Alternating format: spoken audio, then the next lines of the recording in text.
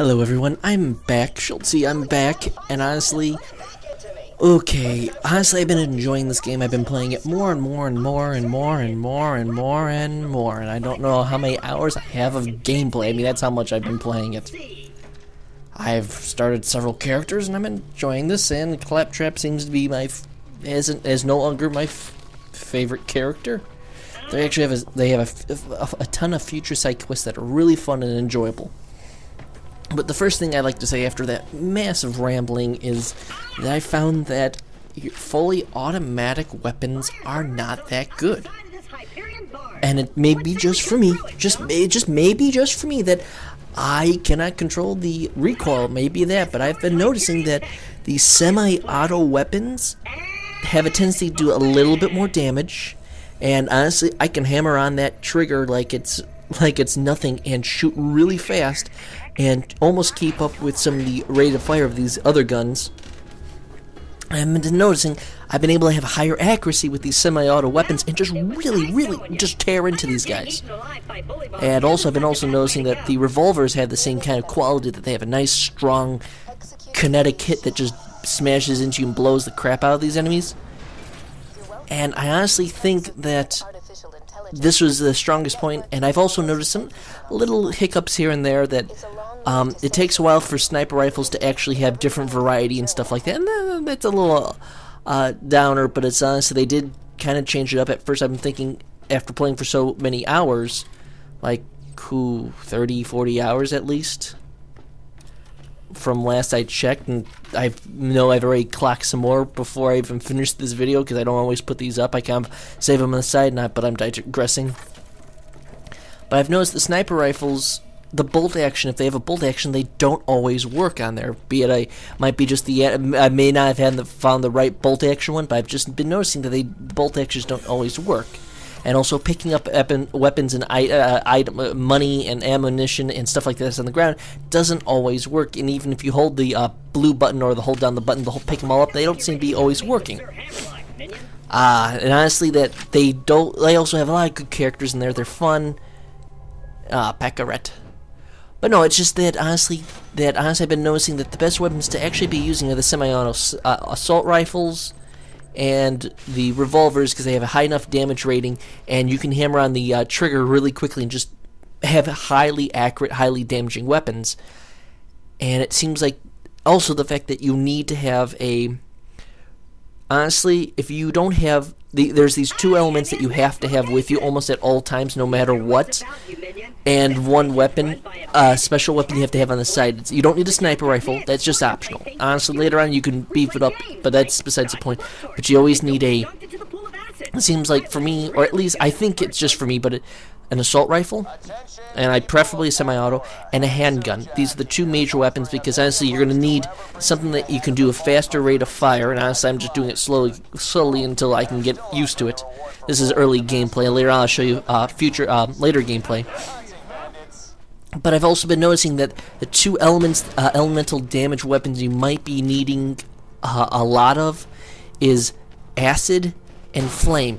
Electricity is really good against shields, but it seems to be okay. It seems that you need to be using more acid and fire, and the main only reason why is the fact that you'll be fighting robots, and even if you have a very strong weapon that can deal insane amount of damage, they happen to be able to absorb it a lot, and if you do acid damage, it will eat right through the armor and does extra damage against robots. And I've just been noticing that if you have to say, honestly, these are the two elements. And also I always suggest keep a rocket launcher in your back pocket. Always have one rocket launcher in your back pocket. And the reason for this is the fact that sometimes you'll face bosses and you'll need a huge shitload of firepower, and it seems that a rocket launcher that you can pull out of your back pocket can just dominate without really realizing, and I never really thought about that. And honestly, you'll be not needing money in this game. Honestly, playing through with it, I barely use it. You usually get better weapons from loot drops and stuff like that, and it's like I understand that there just seems to be a little balancing problems here and there, and I think it's just semantics that honestly I'm looking, a little too much into it. And honestly, that seems to be the whole problem, is the fact that there's no real use for the money whatsoever. Money is completely worthless in this game, honestly, other than picking up ammo. That's all it is. And then honestly, the only currency and the points that you need to be worrying about is the iridium. Iridium seems to be the focus that you need to grab to, because you'll use it to have a larger capacity of holding ammo, a larger backpack size, and whatnot. And that seems to be the only useful currency. And I'm a little disappointed, because I would have liked to see more weapons, more the money be used more. Because honestly, I got $40,000, and I barely use it. And most of the items I pick are pretty cheap. And I know someone may say, "Oh, you're not far enough in. You just started so many characters." Honestly, I've never really needed to worry about this, and it bothers me that money seems to be yet again useless. And honestly, the biggest importance is to find the weapons that you use the most and grab a ton of opening up on the ammo capacity, and your backpack capacity seem to be the most. Poor Claptrap. Oh, I agree with you. On some people like that, I don't think Claptrap, he's just silly. Oh, Sir Hammerlock, actually I like him. He actually recurs throughout the whole series so far, throughout the whole game, and it's not just this early part. And it's honestly, he is a very good character. I wasn't expecting the first character you to meet, other than the Claptrap, to be actually pretty good. They do have a nice sense of humor with all their characters. And I really wasn't expecting such diversity and humor with this. All these other characters, I thought they were going to just leave it with the primary ones. And honestly, the story they put in there is just a light thing. I don't even know how to describe it. That the story is just enough there if you want it, but side quests do explore more of Pandora, more of the characters and stuff like that, and that is a good thing. I like that. If you want to, that the main quest just gives you enough kind of to make you want to hate the character of Handsome Jack, makes you want to help people, makes you want to continue. And the loot is like, ooh, this is cool. I get new weapons, new this. It's a dangling carrot. Pavlov's theory, whatever, the Skinner box test and stuff like that. They do all these little things that, yes, are addictive. That honestly is probably bad for gamers, but they do know how to pace it. And honestly, all the problems, many of the problems were just kind of glossed over. They're still significant problems. But they are so minor in theory that it doesn't matter. And honestly, you'll be running around a lot, and I mean a lot. It's not like okay, here and there. It's the same problem that was in the first one. You'll be hoofing it left and right, back and forth, and that's my only dislike of it, is that you will have to be doing that a lot. You'll have to be just trucking it back and forth, because there's no the fast travel system is back. It's there. It's pretty good. But I feel that there needs to be more spots that you can fast travel to, not just like one per area or something like that. It just seems to be lacking. That honestly, I feel that you need more of those. And someone may be saying, oh, that just, you got to run through these things. And it's like, I understand, but it's the fact that if someone wants to really just go through it, it can't really speed run this game so easily, because you don't have. It's just a fact that it's a little disappointing on that aspect. And I know some people say, oh, it's great, you can see the environments. And it's like, if I've already been in this game for God knows how many hours, and I'm getting bored with just huffing it around, I think you should have the ability to fast travel quicker, because you will be like the problem with the first one. You'll be running around a lot. Yes, you get the vehicle before it happens, but it really is annoying that you do have to hoof it around. And it's like, honestly, it may be sounding like I'm really ripping it a new one, but it is fun. And honestly, the new weapons that you get do take some time to unlock, and it takes some time, and it's a little bothersome to me, because I really wish they didn't take so long, because it was a good game. And I also feel, as I said, I think I said this before, that they should give you special power-up for your character a lot earlier.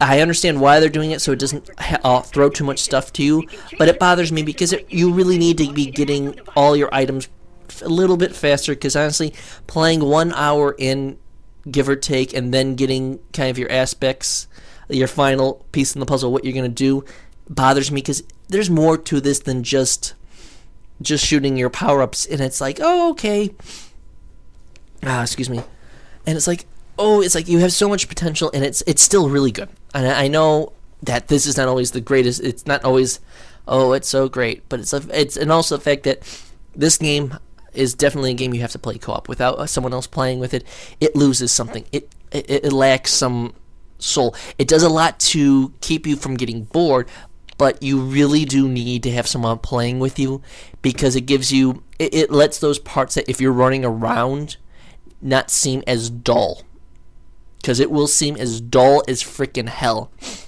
And also, biggest thing is, the first thing if you should do when you use the badass points, use them in recoil reduction, health, and shields. Those are the major areas you should do first. Is recoil reduction is the most important area to focus on, is because it'll allow you to later on start slamming down on the trigger even faster, and and honestly, yes, you have upgrades that do more points to it, but those are the areas that I feel you should gently work on. Using badass points are the best areas to use immediately. Kind of gives you a little boost here and there. Your health is important, but honestly, recoil reduction, because you're going to be doing this a lot, and when you have a high level of recoil reduction, you can start hammering on that trigger and ripping people open like it was nothing without a worry. And honestly, as you can see, semi-auto, you can control the speed of your round and have higher accuracy, because you can see that I'm getting a little more critical than if I was doing bursting my weapons or whatnot. And honestly, I've never really had fun with burst weapons in this type of game. It's like I also have a affinity with slamming on the trigger, just something in me. I think it's the fact that it gives me a better feedback than not having feeling the actual recoil of a weapon when you're using a full auto weapon. And it's just that these are the little things that you'll learn and understand, and you'll feel when you're playing this game. And honestly, the biggest one, as I said before, is make sure you have the powerful acid and fire damage in one of your weapons immediately. These are the most important things you'll need to use, because if you start fighting against certain creatures or people, you'll be thinking yourself, and honestly, and also keep a rocket in your back pocket, because some of the bosses you do fight, the ability to just dish out an insane amount of damage by these rockets sometimes is more important, so you can drop their shields or bring their health down really quickly, because they can absorb a lot of damage. And I feel it's something that many people don't think on, and they just think, oh, here's my primary weapon, go through it. Your backpack is the most important weapon, and the fact that you need to leave at least one or two extra special weapons for extreme emergencies to use, and stuff like that. That rocket in your back pocket, and always make sure that's as best as you can get it and use it. Using semi-auto weapons that you can shoot as fast as you can pull the trigger seem to do a lot better damage and hold out a lot longer in the long term and whatnot.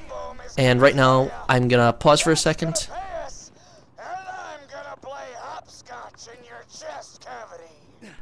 And honestly, if you can hear that, it's that silliness that's there. If you couldn't see it, I'm sorry. But it's like, this is why that games need this colorful humor. Even if it's bad, I would rather have bad humor in games than the always constant uber seriousness. And this is why Borderlands will probably have this. It has this really cult-following love, and it made it big, is because this humor is what is needed in games. I feel that's been lacking, and most people just don't really sit in there and enjoy it, and we just play and drone on.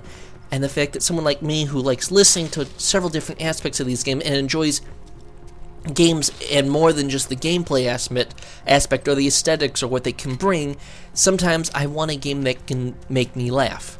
Or if they can't make me laugh, at least make me smile, because if you can't do one, at least put a smirk on someone's face, because that, I feel, shows that you're very good, you're competent.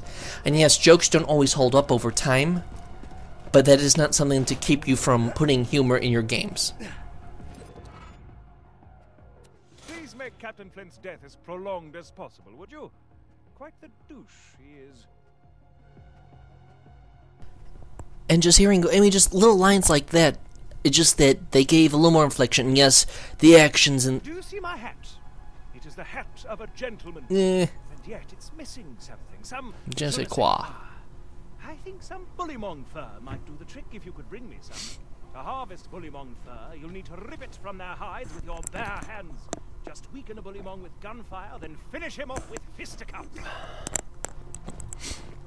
And honestly, they do give you these kind of wacky, crazy quests, and I do feel that this game knows how to handle itself with its quest at it. Jeez. But no, I mean, this is the stuff that just listen to it. You just have this snicker. Be careful taking down Boom Boom.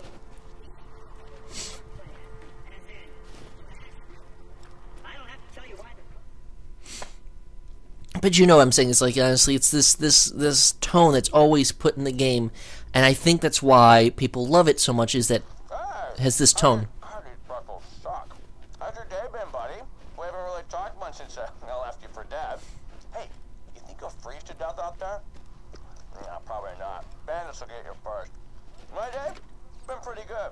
Just bought a pony made of diamonds. Yeah, because I'm rich. So, you know, that's cool. Goodbye. But no, it's like little stuff like that. Introducing the main villain still throughout the early levels is a great way to make the character want to hate them. And this is kind of why I do feel that what makes it so good is the fact that your major villain that you have to deal with is still up there with you, and you're not supposed to like him. And they're reinforcing this. Even in silly ways, they reinforce the fact that you're not supposed to like him. And I feel that's the best thing they could have done, is the fact that you need to, these villains in some of these other games just don't have the same impact, and they know that to make sure a villain has this strong impact of you want to fight against them and kill them. It's even stuff like this little side quest that'll come up back later on. They make the villain as hateable and as much as you can dislike them as possible, and that's the perfect thing to do, is because you really do need to have characters that you have to find a reason why you want to keep on doing other than for gameplay and stuff like that. And this is something that I feel the industry is finally growing and learning that Call of Duty villains or these generic villains don't cut it, that we need a little more depth to our hatred. And I know that sounds horrible, but we need to hate people in video games, these villains, for a better reason other than they're the villain. And just giving me a small cutscene in the beginning does not set up a scene I feel good enough. It does not set up the scene good enough for you to hate them. You need to have scenes that are these like this. You start it off really long, and people may complain, oh, that's too much time. It's like the villain needs to be constantly belittling you, making fun of you, insulting you. And that's a lot of dialogue work, and that's a lot of work, but you need that. You need this constant push of the villain hates you, and that with this not giving a villain his time to show his hate, it's something that honestly many game designs don't like Call of Duty. There's no real villain. I don't care how much it's talked about. Oh, this is a great villain. It's that you may have they give the villain you the hate, but they don't give it in the way that you should. Where like even Pierre Molyneux with his Fable series. Oh, you'll love these characters. Well, the fact that the Fable 3. Oh, I walk around for like a couple minutes and I don't care about this character whatsoever. I have to sacrifice him. I wouldn't. It's like you need to give a couple missions other than holding someone's hand. You have to actually have them.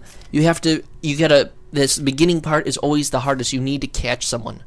Sequels or not, if you want to make a person like this, you have to give a better reason other than showing them cutscenes. And this is the best way, is have this dialogue tree that makes you really like them. And in this one, they do, other than the cutscene in the beginning, oh, you get blown up the train, the guy's trying to kill you. Okay, that's a generic way to hate him. But they also put in this beginning him constantly mocking you, insulting you, belittling you, verbally attacking you. And I feel it's a great way to make you hate the character, and a great way to kind of draw you in to keep on saying, I want to go have Handsome Jack. He's a douchebag. You can relate to a jackass and a douchebag. Like, this guy's a massive douche. I want to beat the crap out of him. He's a douche. He deserves to get his face pushed in, his ass shoved in. This is kind of why I feel that Borderlands writing is not the greatest, but it's a nice stepping stone to see that that other games can pick up on this, and slowly, bit by bit, we can mature as an industry on telling better stories. And I don't mean mature in the sense of what was it, Max Payne and whatnot, and the dark and gritty, but mature in this, and I feel true maturity that have you? If you don't see these, adults are not always these prim and proper. You'll have people who have guttural humor. I'll be one of them that will make fart jokes and genital jokes and whatnot all the time. I will get into that. I don't feel comfortable doing it yet. And when you finally hear me cracking these jokes and telling goofy stories, you will understand that being a mature person is not always being prim and proper 24/7, and that, or being intense and serious. And this is why games need this. In games, this somewhat release valve of goofy and silly nature. And this is what Borderlands is doing, and I feel it's almost the proper balance, but I feel that the only thing that's holding it back is there's too much running in between places, which honestly, for what this is an open world RPG shooter, whatever, loot hunting Diablo thing. Honestly, I'm bothered by it because it was so much more stuff they can do with it, but what they had is still very good, I would say.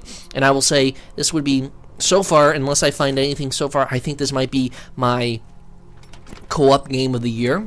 There may be, the only other one that might do it would be Syndicate, I think came out earlier this year, but only reason why I say Syndicate won't be it doesn't have a long enough shelf life, which is sad, it's a very good gameplay with very good mechanics, but it's the fact that this is what, another reason why I say that this is a good one, is that the sense of humor is something that can also drive people to want to play the game more.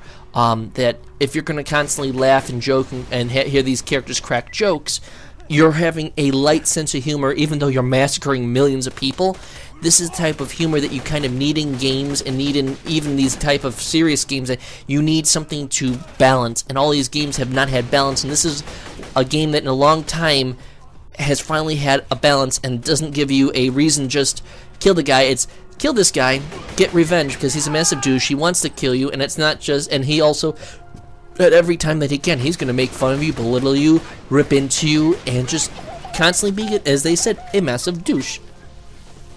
Bye-bye. I mean, even hearing the raiders screaming, crying, and the midgets just, bye-bye, and these cutesy, just random, wacky voices, this is something that Gearbox and the developers and the writers know, that if you're making a game, you're doing the same repetitive motion over and over again, and this silly, wacky, zany thing is kind of what is needed, and kind of is what saves the game from being a dull, banal Call of Duty, and not just the art style. The art style helps a lot. This colorful notions, this colorful game allows the ability to have this colorful universe, colorful language without problems, and you won't laugh.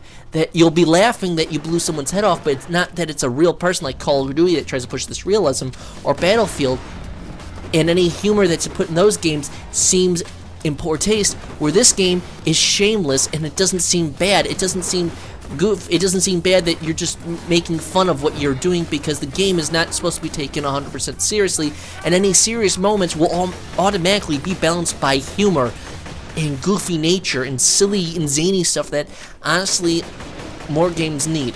And I'm not saying every game needs to be Borderlands or sillier or goofy, but we need games that don't take itself too seriously, because as a community, I'm honestly tired of these super serious games unless the gameplay is very good, and we haven't had very good gameplay. It's because honestly, there's only a handful of serious games I'm looking forward to, and it's mainly because the style is pretty good and the gameplay is completely different from what we're doing. Because I'm tired of serious first-person shooters, but a serious stealth action game, a serious turn-based strategy game, that kind of sounds really interesting. I mean, if you think about it, this juxtaposition of different elements in games we need to focus more on. And also, here's the other thing: go for higher shields. Never forget about getting better and better shields. There's different elements which I will go on later on, but honestly, I know I'm rambling. I know most of the people are going to say, "Shut up, just give us stuff. Come on, Schultz. I am sub. You know what? I understand. I'm sorry I'm rambling. I like rambling on and talking. Honestly, it helps me. I'm enjoying this self. I'm going to keep on doing this. I will always say, please like, favorite, and subscribe. And honestly, I'm going to probably stop right about now, but I'd like to everyone say thank you for joining me. Please like, favorite, subscribe. I hope these little tips, my ramblings, my thoughts on this game have given you insight into this game, why I like it and whatnot, and I will be continuing on with my other series. I'm just going to be bouncing back and forth. I'm really enjoying what I'm doing, and I'd like to say, everyone, thank you for joining me, and I'd like to say thank you and good night.